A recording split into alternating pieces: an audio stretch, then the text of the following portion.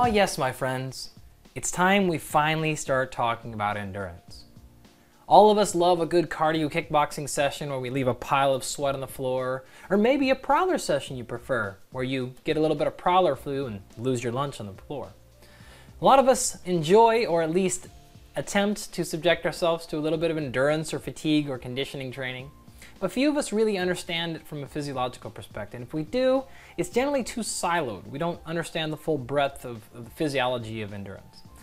Now, this is a 5-minute video, so I'll keep this very brief and short. If you like this topic though, I would encourage you to check out the other 5, 25, and 55-minute videos of fatigue, endurance, conditioning, metabolism, and all hosts of different things.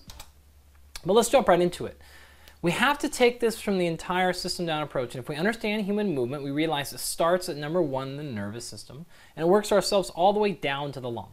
So I don't have time to go through each one of these in depth, but basically what happens is I've listed on the side there some of the more potent culprits of fatigue in each of these individual systems. So I'll go through a couple of them, starting with nerves, so you get the idea. So we have to realize that our nervous system itself is actually powered by carbohydrate. No, that's right. We have to generate energy for the nerves to work. If they start losing their fuel source, they don't contract they don't transmit signals very well. They get fatigued just like a muscle can. In particular, one of the things that's important there is the Na+, the sodium pump. You can look more into that if you like that physiology, as well as the pH. So any disruptions in any of those 3 areas can cause fatigue of the nervous system, whether that be central or peripheral. We can see we could go through the same thing with the muscle, PCR, phosphocreatine, a huge energy source, glycogen and fat, so those would all be substrates, so those are the things we use to generate energy. Metabolic speed is another thing. So sometimes it's not necessarily that you're fatigued, it's just the fact that you can't produce ATP fast enough. And that could be because you lack the enzymes or a whole host of other metabolic reasons, or because of pH. Now remember, pH is a little bit funky because a lower pH means a higher fatigue, right? And so you feel the burn, right? You're doing intervals, you felt that before. From the blood perspective, same thing. Its primarily job is to keep blood glucose levels fairly stabilized because our brain uses a whole host of that for fuel.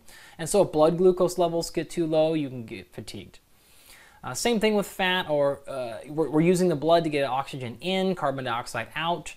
La negative is lactate, so we're trying to transport that or other hydrogen protons, the H+, getting that out of the overloaded muscle if that's the case. Capillary density and blood flow is going to be the primary determinant of things like getting nutrients and supplies into the tissue.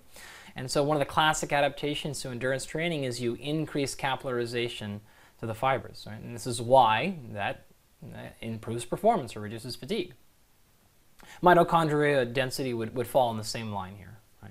The liver, primary job in terms of exercise performance is to supply glucose to the muscle and probably more proximally to the blood. So muscle will eventually take glucose from the blood, therefore reducing blood glucose. So the liver will then kick out its glycogen into the blood to keep glucose at a stable level. If that runs out, we start becoming fatigued.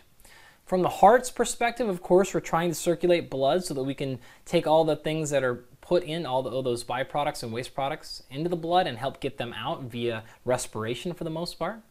And so a reduction in stroke volume, which is the amount of blood pumped out per beat, or the heart rate, right, so the amount of beats per minute, all those things are going to be limiting factors to performance or contributing to fatigue. And then finally the lungs, of course, we're trying to inhale O2 and exhale CO2.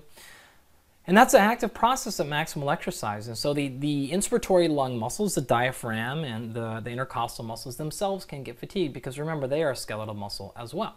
And so they're going to run into the same problems that your normal muscle would.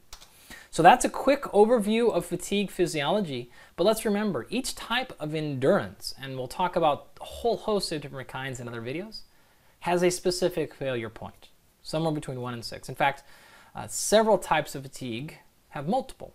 Right. So as a little bit of a teaser, you can see this in some of the other videos. I've gone through several different types of performance, everything from max power to muscular endurance to intervals to long duration.